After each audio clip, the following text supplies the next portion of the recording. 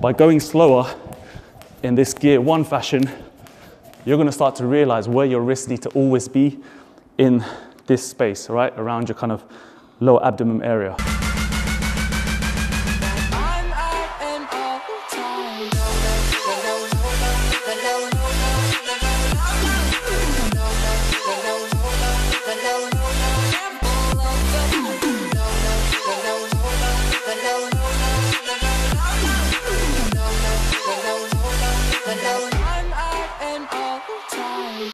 What's cracking, Jump Nation family? It's your boy here, Rishi S, aka the Jump Rope Coach. Welcome back to the home of jump rope fitness and lifestyle people. Today I have another fire skipping tutorial. Today I'm going to be teaching you guys how to get more speed and accuracy and control with your crossovers. Now this is a really intermediate to advanced tutorial, so I'm expecting you guys to already know how to do a crossover. And for those of you who actually know how to go at a really fast speed but lack the accuracy and sometimes trip up, this is gonna be a perfect video for you. So we're gonna get straight into this, guys.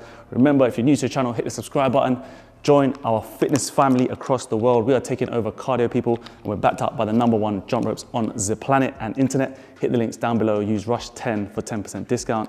Today, I'm using the iconic Money Rope Performance Orange Edition, all right? So this one, guys, and I'm gonna get through this as quick as possible because I think a lot of people out there should, especially if you watch this channel and have been for a lot of years now, will know how to do your crossovers, all right? Now, if you're doing it, let's say with a run skip like this, what I've been finding and what I've been seeing with a lot of my clients recently is that they come to me and they say, listen, I can do 10, 15, 20, and sometimes I just keep tripping up and it's just not sticking. So it's an accuracy issue.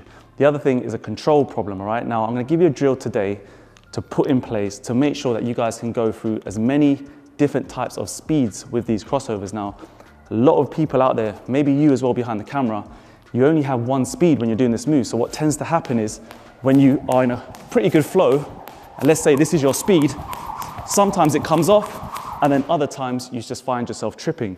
And then you just kind of get frustrated, figure out, or you can't figure out what's happening. And the reason is this, all right, it's the control and accuracy aspect of this move. Now, what I love to show my clients is a speed drill, what I like to call the kind of gear drill. And what I've been doing, especially when I've been practicing this move, is making sure that you have at least 3 to 5 speeds of doing your crossovers, especially with a run skip. So what you want to try and do with this drill is you want to try and have a first gear. So let's say this is gear 1 for me. If you're practicing this now, people, I want you to feel an exaggerated slow motion type of feel. And what this helps you do is it helps you understand and build muscle memory with your wrists and your arms. And what you're trying to do is you're trying to create perfect arcs and loops. What happens when you're going super fast, peeps, is that you're just kind of letting your body take over. And although that's sometimes a good thing, what tends to happen is you're not really thinking about what's really happening with your wrists.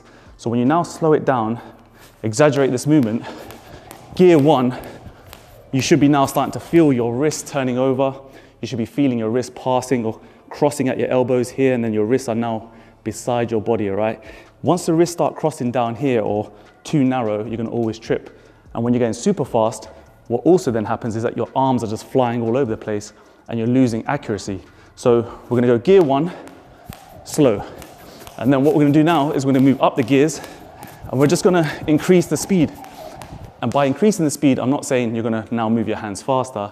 In actual fact, what happens, and this is the key tip for today, is your wrists will snap a little quicker. Okay, so now with gear 1, it feels like a more slower form here. Now with gear 2, the wrist snap is just gonna give it that extra speed. So you're gonna add a little wrist snap, and in turn, your arms will kind of move a little bit quicker, but it's actually that snapping motion that gives you the speed. So now, this is gear 1, gear 2, we add that little snap, and then you should start to hear the rope have a little whip, and then gear 3, that wrist snap starts to be a little bit more profound or kind of quicker. So it's kind of happening like this. So it's boom, little wrist snap. And what happens and what can help is with a looser grip, and especially if you grip it down the handle like I normally do, with a looser grip, you tend to have more flowy arms, okay? Then the crossover will tend to look a lot more slicker and smoother. You're not really jerking the action with really stiff forearms and firm kind of grip, if that kind of makes sense. So loosen up the grip, have that wrist snap. Now we're gonna move to gear 4. So this is gear 2, that's gear 3, that's gear 4, and that's gear 5, all right? Now, naturally, what you're gonna find is you're gonna have to move your legs quicker, obviously, because now the rope's moving faster around your body, so you're gonna have to get your legs to sync up.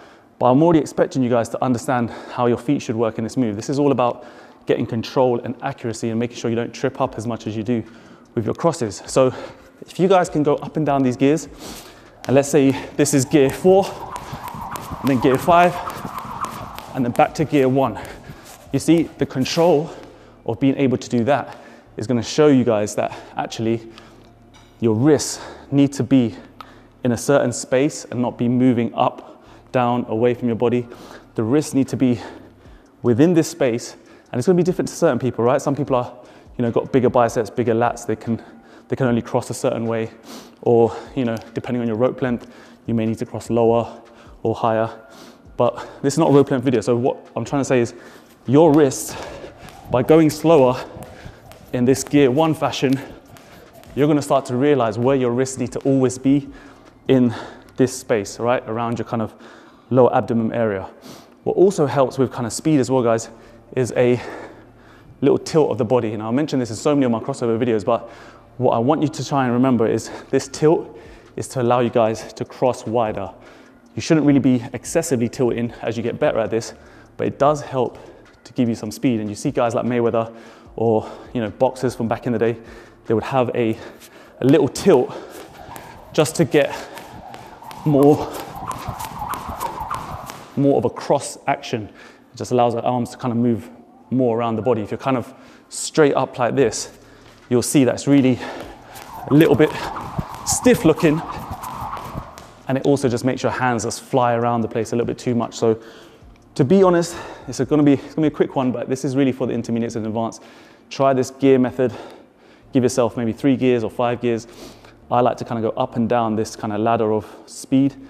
That will help you guys get more control. And believe me, trust me, your crossovers will be a lot more fire, a lot more accurate, and that is what this is all about, right? We're looking for accuracy, not always speed, all right? If you guys can slow it down, you can always speed it up, and you always can control the speed at higher levels. So quick one, guys. Hope you guys enjoyed the video. Give it a big thumbs up.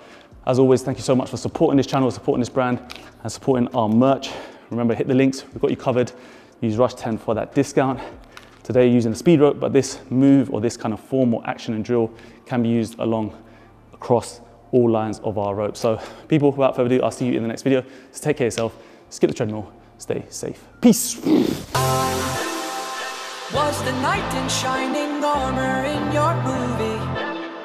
Would put your lips on mine and love the aftertaste now.